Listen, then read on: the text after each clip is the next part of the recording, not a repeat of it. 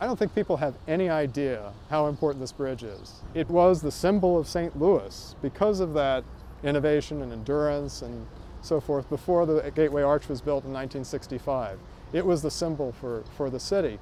They probably don't have any idea that it had these technological innovations. You know, they don't know anything about the caissons, where people had to go down and set this bridge on the bottom, the bedrock, you know.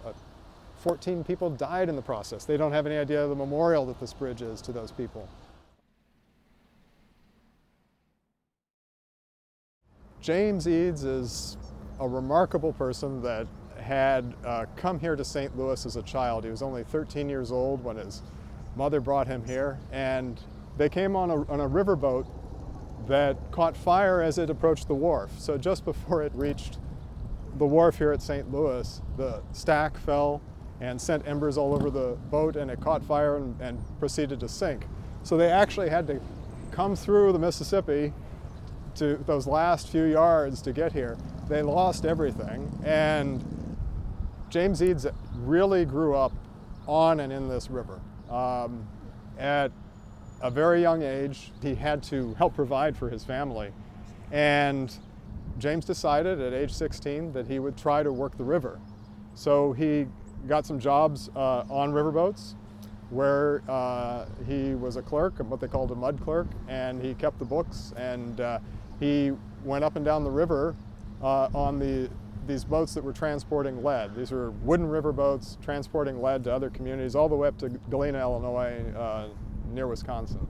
So he had a lot of experience as a teenager, really, knowing what the river was about, at least from the top side. And eventually he makes a decision in his life that he can do salvage work. There were some very common occurrences on the river that he experienced where these snags would be hit by riverboats. These are snags of logs or timber that are submerged in the water, and the riverboat pilot cannot see when they're piloting the boat.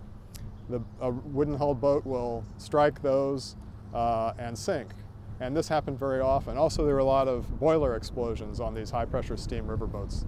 And he saw these things happen. He witnessed these things happening. And sometimes the cargo was very, very valuable, especially these lead boats were possessing a lot of very valuable materials that were destined for a marketplace.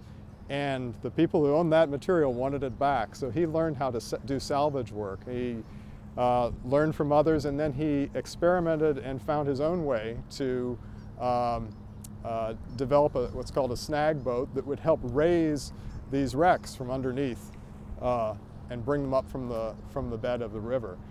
He also invented what's called a diving bell, which some may know of as a metal object that you can get up inside of, go down in the water, and you get air supplied. Well, he did this with a wooden barrel, a hogshead barrel. He created a space inside of this barrel with the bottom knocked out. It would get submerged in the water. He would actually sit inside of this thing and reach through holes that had fittings for his arms, and he could rake up salvage from the bottom, which, as you can imagine, looking at this river, there's nothing lost by not being able to see out of the diving bell, because you can't really see anything in this muddy water. You're groping around in the dark on the bottom of the river, and at the bottom of this river, this is where he really learns what the river is in a way that riverboat pilots don't know, engineers don't know. People don't know what the river is until they hit to the bottom and they see or they feel that shifting sand constantly moving, much like the water does. And that was an experience that he kept with him for his entire life and really informed his understanding of how this bridge needed to be built. It could not sit on the sandy, silty bottom of the river because the river is constantly scouring a new pathway.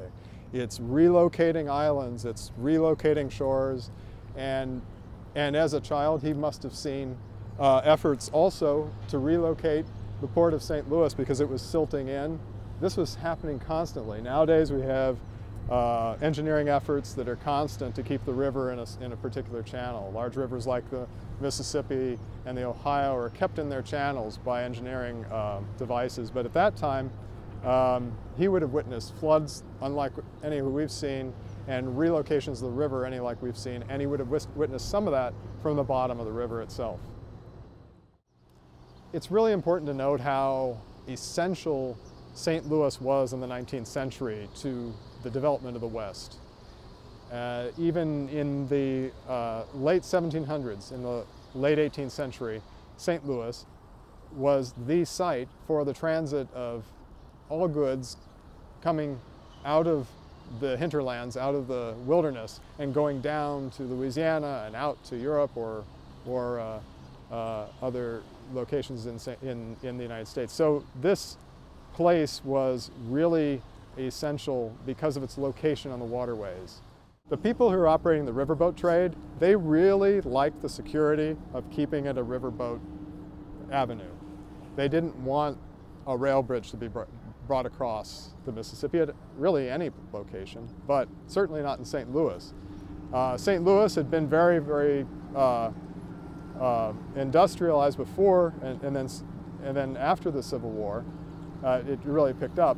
But Chicago became a much more likely place for the transit of goods because of the opening of the Erie Canal and railways that were going to Chicago. There was no hills and mountains to climb. People were then sending goods through Chicago, and the big business interests were investing in the Chicago trade. So there was something of a cartel against having anything built here. Rails could be put almost anywhere, and they were being put across the river in other locations. So to put them here, to put it here, would keep the riverboat trade viable, keep the industries that were developing in St. Louis viable. But it took some time for the riverboat industry to appreciate that. They didn't trust the railway companies. They didn't trust the idea that they could get part of that action. So what's so significant about this bridge is that it's the first one at St. Louis. It's now the oldest one on the Mississippi. And it was built in a way that no one had ever built a bridge before. It was built from these tubular steel arches. At this time in our history, in world history, there is nobody building anything out of reliably formulated steel. Eads indicated that this needed to be carbon steel that would be durable and hold up to the tensile and compression pressures and be strong enough to endure the traffic that was flowing over, as well as hold itself up. It has to hold its own weight, and it has to hold the weight of traffic. So he did this with these tubular steel arches, and everybody else is building truss bridges or suspension bridges at the time. He built it on these stone pilings that go all the way down to bedrock, which on the Illinois side is quite deep. It's over 100 feet deep. Nobody had ever built a piling or a footing below grade that far, below the bottom of a river. The bridge is built between 1867 and 1874. It was opened on July 4th, 1874, with General William Tecumseh Sherman, who was a very important military officer during the Civil War and a resident of St. Louis, driving the final spike. And one of the things they did on opening day was to walk an elephant across, because it was believed that an elephant would not do anything stupid like walk on a bridge that would fall apart. So that was one of the publicity stunts, I guess, to show that the bridge was safe.